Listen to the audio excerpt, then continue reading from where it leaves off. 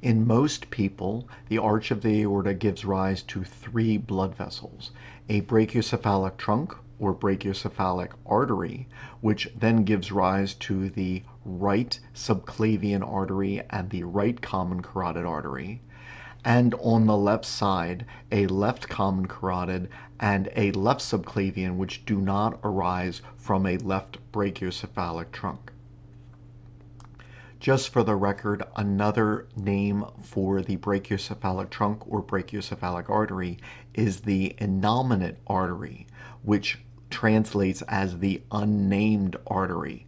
And so I find it a little silly that the name of the artery is the unnamed artery. So I tend to use brachiocephalic trunk in my classes. In cats, which are interesting not only for a comparative anatomy standpoint, but also because many anatomy students have labs where they are dissecting cats and comparing them to human anatomy. In cats, it is slightly different in that the brachiocephalic trunk gives rise not only to the right subclavian artery, the right common carotid artery, but also the left common carotid artery, which in cats does not have an independent origin from the arch of the aorta. The left subclavian does have an independent origin from the arch of the aorta in cats.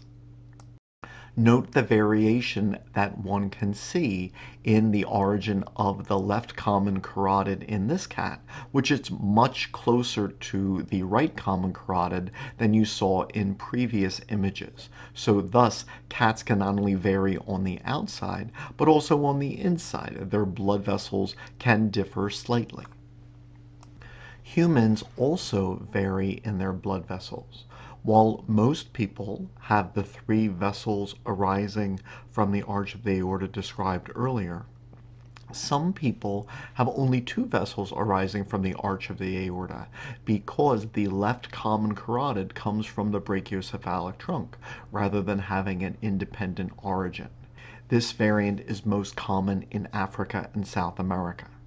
Other variants include the absence of a brachiocephalic trunk, so the right common carotid and right subclavian would arise from the arch of the aorta, the presence of a left brachiocephalic trunk, a right common carotid artery which originates from the left brachiocephalic trunk, a right subclavian that does not arise from the brachiocephalic trunk, so the brachiocephalic trunk could give rise to the two common carotids, but not the right subclavian, and then an origin of the left vertebral artery directly from the arch of the aorta.